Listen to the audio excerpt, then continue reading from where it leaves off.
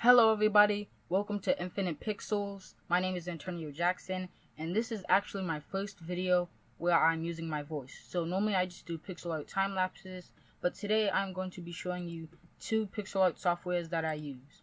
The first one is pixelart.com. It's a pixel art editor for your browser, and it's free. It's completely free. So I'm just gonna new drawing. I'm gonna create a new drawing. I can choose, my height and width, and they have some presets here. You can only do a max of 700 pixels though in width and height. They also have save it. You can save it as a file. You have settings, download it as a PNG or GIF, key bindings, and they have some other stuff like fonts for when you type in like pixel art. They also have some bases you can use, and you can also do a collab with somebody. So I might do that in the future with one of my friends who's currently working on doing pixel art. But for this video, we're just gonna use 100 by 100. So if you're new to pixel art, you can see that they actually have, your regular pencil tool. They have an eraser, a line drawing tool where you can make a line. They have a circle, square, bucket tool to fill something in. A color picker which chooses whatever color it's on. You can lighten or darken something. You can use a text tool. You can move something selected. You can use a stamp tool, which actually people have made stamps and like posted them. So like I can take an explosion stamp and move it. I can make it smaller or bigger, however I want. And you can cut it, paste it, copy it, and all sorts of things. So you can also make your own private stamps that you can use anytime. And they also have cropping, so you can resize your canvas. And that's pretty much it. They do have a gradient tool which they've just added recently. It's kind of still in the works, it's probably buggy. So I wouldn't use it yet, but I would certainly have high hopes for it. So they also have your primary color and your secondary color. You can use HSB or RGB. I personally like HSB better. You can choose your color number if you know some.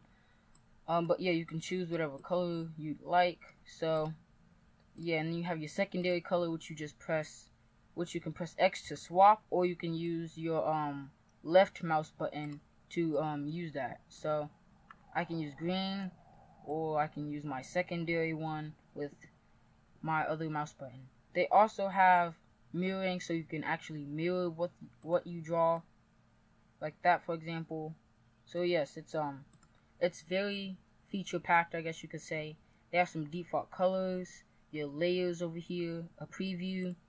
They also have some preview sizes, rainbow colors, so there's some different options. They also have some other tools for like the pencil or the brush. You could change how the brush looks and everything. But yeah, you can also change the pixel size using this. So like I can choose 8, for example, and it will draw using 8 pixels at a time. So yes, this is pixelart.com. It's a website. It's browser based. It's free. You can also click it. This is what the website looks like, but you can also start a drawing. So yeah, they have some beautiful pixel art over here that people make. Yeah, so this is my feed for people I follow. You can make comics. You can look at your gallery. They even have a shop where you can buy like basically your own pixel art, but on like a shirt or a cup or even a phone case. But yeah, I can look at my gallery, my groups, my photo settings, night mode. I can log out, So they also have cool daily challenges, like today it's sky, and they also have contest. So yeah, it's a very good website if you're just getting into pixel art. It's free.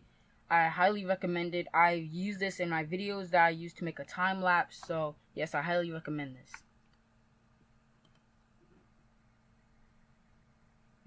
My second program that I use is one that you actually have to download. It's called Pixelorama. I have it in a photo, so there it is right there. That's what it looks like.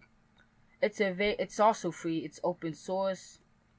And this program was actually made in a game engine. So I actually have the game engine. It's called Godot. But for this, you can choose your height and width. default colors, your default templates, that's what I meant. Yeah, so, but with this one, it's actually unlimited, so I can do 1000 pixels if I wanted to. I don't recommend that because your computer can crash or freak out when it's so many pixels. See how it just keeps zooming in because it's so many pixels. See, it doesn't even capture all of the pixels because you can't even see them all that far away. See, so yeah, I don't know why would you need that high of a resolution, but this one basically does the same thing. They keep updating it. It's kind of newish, so some features will be added in the future. I can move this, add another one, like just basically the same thing. They have a left tool, right tool. I can also switch colors with X. So it's kind of the same thing. So if you do use Pixelart, you can always use this one. Like if you don't have a very good internet connection and you need something offline. So I can make a new one. I can open the last project, save as if you want to save it in a certain place. I can import, export as, and quit. You also have edit, your preferences, view, image, help. So they also have like tile mode, grid mode. So yeah, they also have an animation timeline down here where I can add some frames. So yeah, you can do some animation. You can also change some stuff. You can lock it just like in Pixelart. So this is a very good Pixelart program. It's also free. I don't really use it in my videos because I just like the layout of pixelart.com better, but either one works just as well. This one is more clean and just has a different layout. Of course you can erase, but the pixels are so dense that you can't even tell. Hold on, the eraser. Yeah, it might even be freaking out right now. See? Yeah, I can hear my fan. So yeah, don't do 1000 by 1000. You can also change how fast it plays your animation. You can use a cycle loop. You can enable onion scan or disable. It's a very nice program overall. It has some features that pixelart.com doesn't, but either one is just as good. So I like both of them. And that's pretty much it for this video. Thank you for tuning in. Please subscribe, like, comment, and don't forget to turn on the notification bell so you get notified when I release a video. But if I release a video, it will always be at 3 o'clock p.m. So hope you enjoyed, hope you get better at Pixelart, and I shall see you in my next video.